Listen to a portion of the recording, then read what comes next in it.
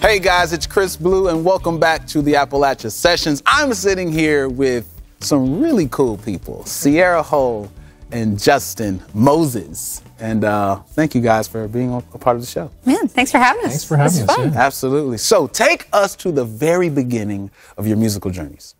Well, we both got started young. I was 8.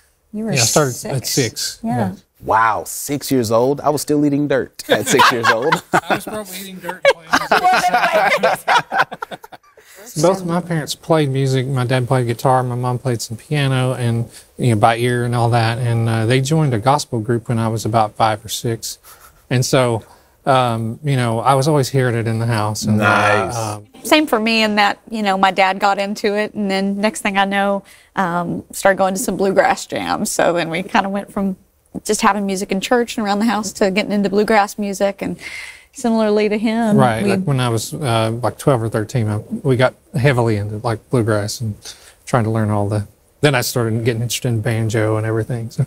Now, you guys are married. We are. You are married, but you met, a few years ago, and you're both from small towns, right? You're just down the road. You're in Madisonville. Down the road, yeah. From Madisonville. This is kind of a hometown show. Yeah, man, it is. It is. And you're from? Byrdstown, Gotcha. kind of like northern middle Tennessee. Gotcha. Yeah, up near the Kentucky line. No red light kind of town, about 900 people. It's pretty rural.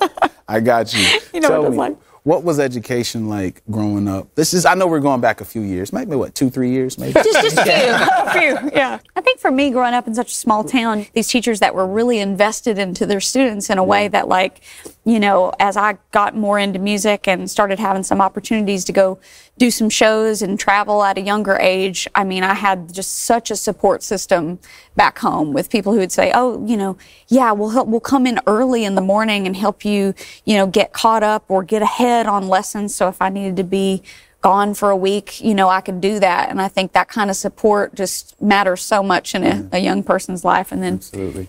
Casual bluegrass jams, you learn so much in that kind of musical setting. It's not the same as necessarily going and taking some kind of, serious private lesson every week. It's such an organic way of learning. And I later went on to go to Berklee College of Music and up in Boston for a little bit and kind of had a more, serious, I guess, school experience. But I think the bluegrass world is just so full of sharing and that organic teaching and handing down of the tradition, which is such a beautiful thing. Absolutely. Well, it definitely takes a community and a village. Absolutely. And that's Amen. what we do here in Appalachia. Thank you guys for tuning in. This is the Appalachia Sessions.